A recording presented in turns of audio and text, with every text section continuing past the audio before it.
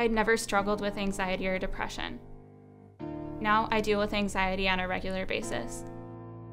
I struggle with PTSD. I get anxiety attacks whenever I see anyone that looks remotely like him in public.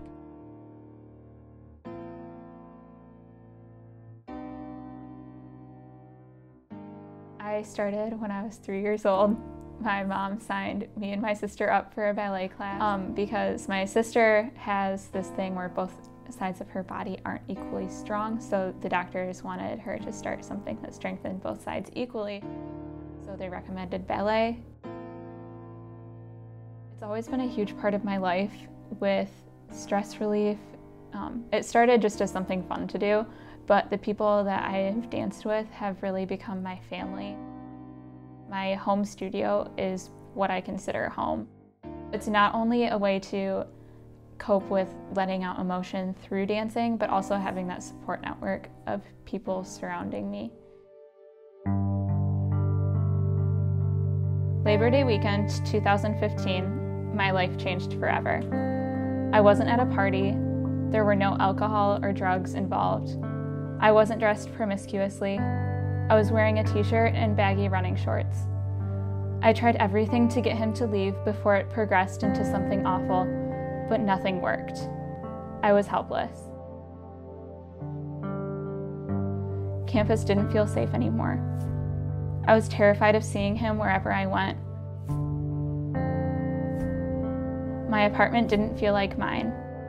I lost friends over this.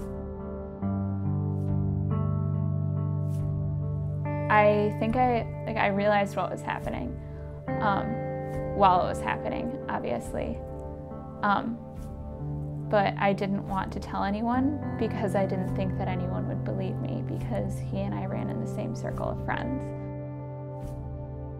And me only knowing him for about 2 months at that point, I didn't think that people would believe me if I said, hey, watch out, this guy raped me. That whole month of me not telling anyone was just suppressing feelings down, and it was constant turmoil, and thinking like, I know this happened to me and I should tell somebody, but how do I tell somebody? Nobody would believe me, so I'm just not going to tell anyone. And that constant inner battle of, is it right to tell someone or is it right to not tell someone? If I don't tell anyone, this could happen again, but next time it could be worse, or it could be to someone else.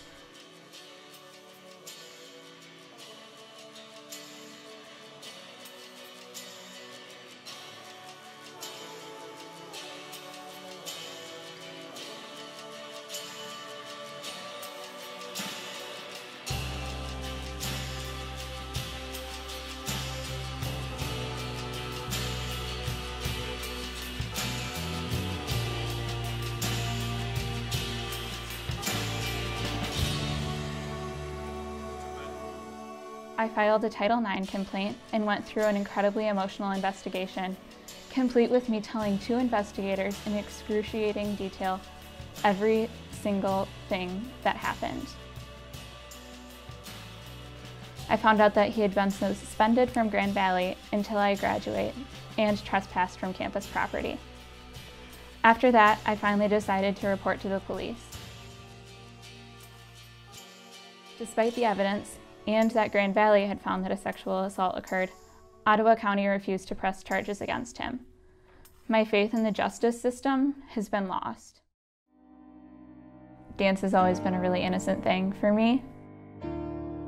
My studio is a Christian studio, so all of the dances were pretty happy, not really deeply emotional. But even through that, I constantly found happiness, and I brought that with me when I came to college and continued to find my happiness in dance. I guess it was more of a way to celebrate that I was happy in my freshman year, and then sophomore year it turned into a way to become happy. I never really thought that it would have to be my way to be happy rather than celebrating that happiness.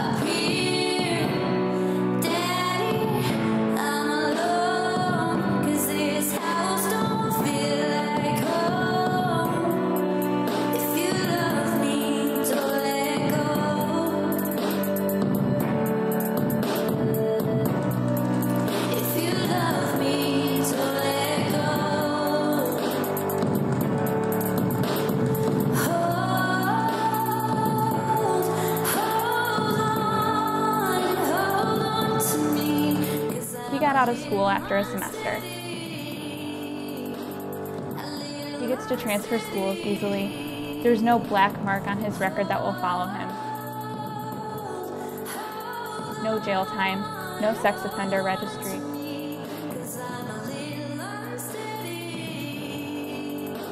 No bright flashing lights that say, I'm a predator, I raped a woman. Watch out, you might be next. But there should be. He got a slap on the wrist.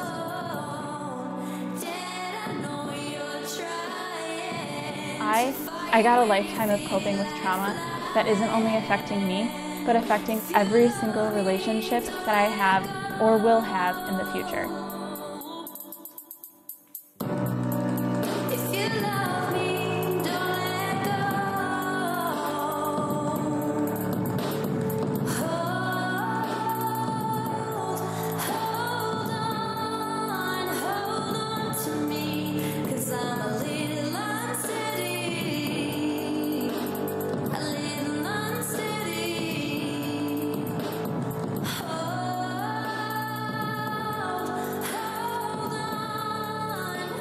You didn't win, because in order for you to win, I would have had to let you. I would have had to give up on life and let you take over. See, I know that you weren't after the sex, because rape, it isn't about sex. It's about the perpetrator holding a position of power over the victim, and it was up to me to decide how long that would last, and it's ended. It ended the moment I spoke up and found help. I'm not a victim, I'm a survivor.